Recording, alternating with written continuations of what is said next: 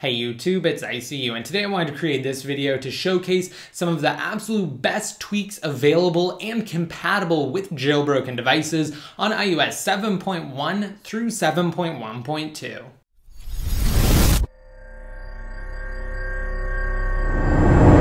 Alright, so starting off before we begin, with Apple on the verge of issuing iOS 7.1.3 to the public, a firmware which will almost certainly patch the Untethered jailbreak, and with the unexpected and undeniably welcomed Pangu Jailbreak 7.1.2 release from the previously unheard of Pangu team, I felt it would be a perfect time to share with you guys some of the best tweaks currently available in Cydia. Moreover, what would jailbreaking be without the extraordinary Cydia developers on the jailbreak scene who create amazingly useful and unique tweaks? And it's safe to say that one of the questions that I'm asked most often is which tweaks should I get after jailbreaking? While I did create numerous videos previously for evasion on iOS 7.0 through 7.0.6, I wanted to bring you guys this updated video to share with you a list of tweaks that are compatible with the Pangu jailbreak, again for up to iOS 7.1.2, Apple's latest public firmware at the time of recording this video. Also, I wanted to say some things to preface before we actually get into the tweaks in today's video.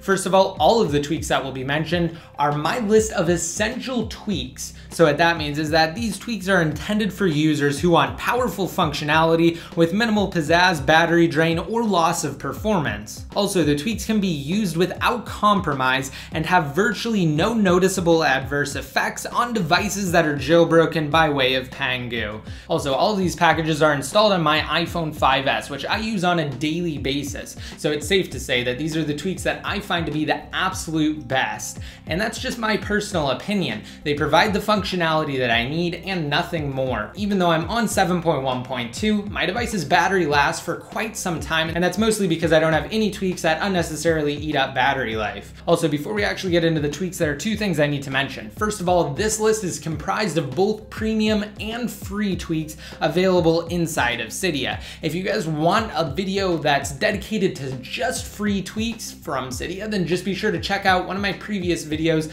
covering the evasion jailbreak and tweaks that are compatible with iOS 7.0.x. Now, while most of those will function on 7.1.x, there's no guarantee, and this video is created again explicitly for Pangu, and all of the tweaks have been verified by myself on numerous devices. Also, you will need to be jailbroken, so if you aren't currently jailbroken and you're on the desktop version of YouTube, just be sure to click on one of the annotations on the screen now to be taken to either my iOS 7.1.2 or my iOS 7.0.6 jailbreak tutorials. And once you're jailbroken, you can come back to this video. All right, and with all of that out of the way, let's get right into the tweaks. So first up, we have Activator, which is the tried and true tweak that's a dependency for a vast majority of packages that allow users to set various trigger actions for completing specified tasks.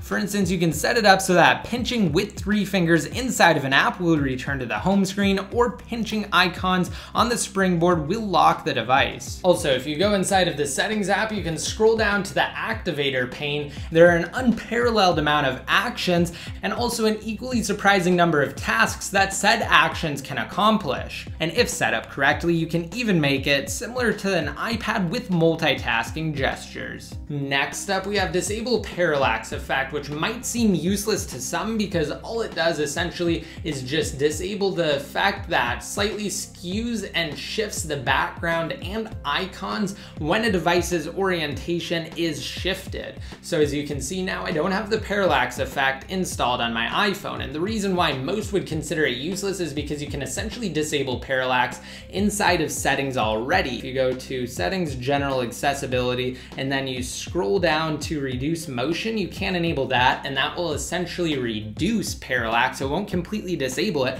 but what it also does is it changes the opening and closing animations for apps, where it minimizes or maximizes apps depending on whether they're opening or closing. Well, because I have Disable Parallax effect installed, it doesn't rely on the toggling of reduce motion, so I do have all of my previous animations available. Also, because I don't have the parallax effect, and because I have Disable disable parallax effect installed, it makes it easier on the battery life because it's not always having to rely on that gyroscope motion data, and it's not always having to reposition the wallpaper and the icons. Moving on, for number 3, we have Byte SMS, which is essentially a premium tweak that's available for free for the first 7 days. And after the initial testing period, Byte SMS simply displays a discrete ad until you purchase a license. But you can fully use Byte SMS without actually purchasing said license. And as for the features, Byte SMS is a messaging app that allows for so many different options, including quick reply, the option to actually schedule messaging, auto forwarding, passcode lock, and more. For an example, I'm going to show you guys quick replies. So it just replaces the default messaging app. Let's open it up now.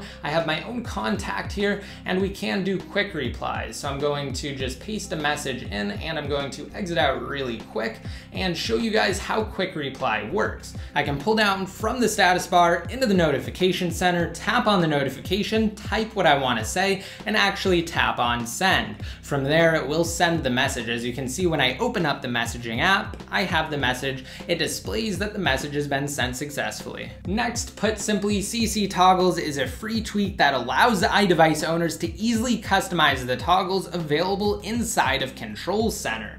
So as you can see, I have custom toggles here. I can actually switch between other toggles that I have predefined inside of the CCToggles setting pane inside of the settings app. So as you can see, now we're inside of the CCToggles portion of settings. I can go into toggles and I can actually set which toggles I want enabled. It also gives me more options aside from the default toggles inside of Control Center. So when I bring up Control Center, you can see that I have the option to enable or disable mute without actually toggling the switch on the side. And when I swipe over, I also have things like location services, cellular connection, LTE, the option to respring, and more. For number 5, we have F.lux, which is actually a tweak that I've mentioned before. It allows iPhone, iPad, or iPod Touch users who are jailbroken to enable an automatic screen filter that sort of modifies the warmth of the display to hues that are easier and more forgiving on the eyes at night. So let me show you what I mean by bringing up the F.lux app. Some of these settings are also available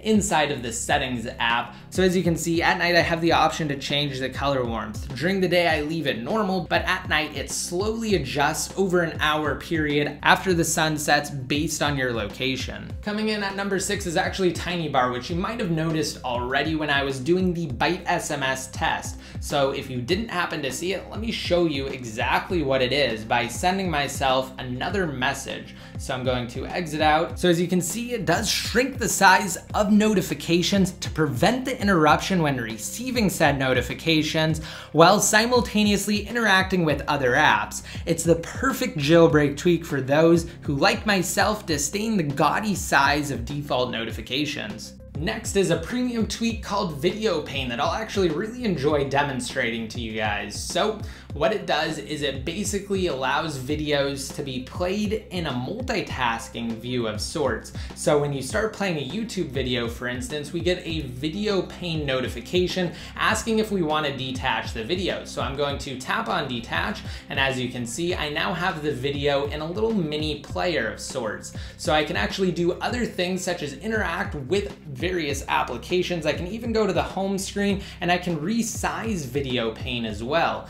You can also double tap on it to make it transparent so you can actually see what's behind the VideoPane, and again, you can reposition it to make sure you're actually looking at what you want to be looking at on your device while simultaneously watching the video. And it's actually going right now, as you can see, it's moving along. I was just talking in that video about the iOS 7.1.2 Untethered jailbreak. You can also push it to the side to pause the video and save it for later, and then bring it back out to resume playing the video. You can of course make the video full screen if you want to, and then actually go back to the detached view and resume other tasks on your device. So let's bring up Safari here after I fast forward a little bit, and I can actually go to other web pages here inside of Safari. So let's go back back to Best Tech Info, and I can browse through articles on Best Tech Info or any site, or really use any application for that matter, while watching videos, and it works for most online video services, which is absolutely great. For number 8, you might already have noticed part of it. It's actually how my dock is the way it is,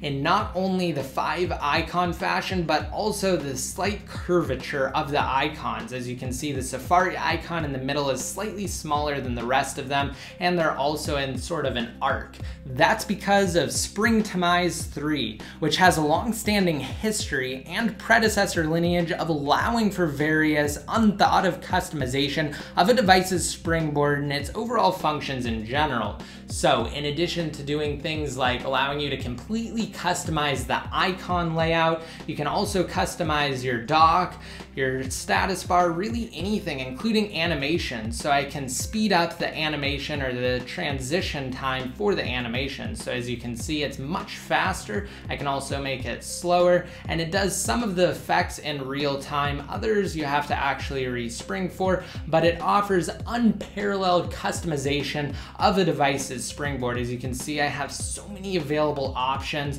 Here are just the categories, and then from there you can go inside of said categories and make various adjustments to suit your customization needs. And for the final free tweak in today's list, we have Virtual Home, which is actually exclusive to the iPhone 5S, and because I use the iPhone 5S on a daily basis, it's my main device, and it's the one that I actually interact with the most and demonstrate tweaks on the most, I decided to include this tweak. Hopefully the Touch ID sensor will be expanded to other devices in the future, in which case this tweak will most likely function on said devices, such as next generation iPad models. But anyway, aside from that, Virtual Home is a really awesome tweak that uses the iPhone 5S's Touch ID sensor.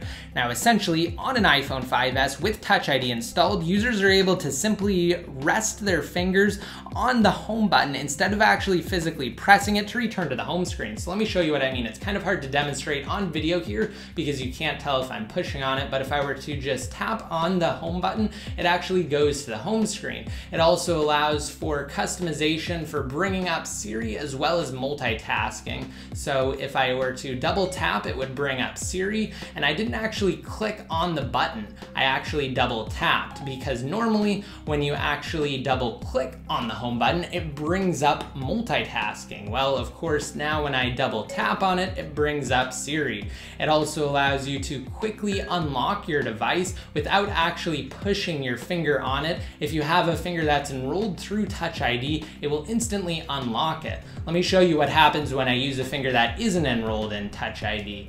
It will say that that finger is incorrect, or it will just say try again. And if I were to swipe over, it would say the same thing, try again. And when I actually use a finger that's enrolled in Touch ID, it works and it unlocks the device as it should. All right, and finally in today's list, we have MyWi, which is best suited for jailbroken iPhones and cellular capable iPads, as it allows for the tethering of a data connection over Wi-Fi or Bluetooth. And MyWi is often regarded as one of the best solutions for concealing unauthorized tethering usage from carriers. So bringing my iPhone back down, as you can see, I can enable either Wi-Fi tethering, USB tethering, Bluetooth tethering, or MyWi on demand, which essentially communicates with another device, let's say an iPad for instance, with MyWi installed on it, and it will intelligently enable or disable tethering depending on whether you're using the client to actually access the internet. So then it will disable it on the host if you're not accessing the internet at that set period of time, so that it saves battery life on both devices actually. It's really great, and I definitely recommend MyWi for anyone who's interested in tethering their data connection and accessing it on something like an iPad or a laptop, for instance, on the go. All right, and that's it for this list of top tweaks available inside of Cydia for devices jailbroken on iOS 7. It really includes any firmware up until Apple's latest public firmware at the time of recording this video being 7.1.2. And again, guys, keep in mind, these are just a select number of tweaks that function on Apple's latest firmware. They're actually my favorite tweaks. They're the only ones I really have installed on my iPhone 5S. They preserve battery life, and they had some really great functionality, and with Springtomize 3, some awesome customization options. I hope you guys liked this video, and I hope you liked the list. If you did, and you're interested in winning an Amazon gift card, just be sure to rate this video up and leave a relevant comment down below in the comments comment section. Once your comment's been posted, you'll be automatically entered to win. And if you guys are interested in earning paid app codes from Apple's App Store for free legally while simultaneously supporting the developers of said applications, just be sure to visit bit.ly/getfreeapplife or freeapplife.com inside of Safari. Once downloaded, install sponsored apps for points, and then redeem said points for, again, paid app codes from Apple's App Store, gift cards, and electronic devices. Alright, and that wraps up this video. If you guys want to be updated more often, such as when I release new videos covering things like jailbreaking and Cydia tweaks, just be sure to like me on Facebook and follow me on Twitter. And until next time, this is ICU signing out.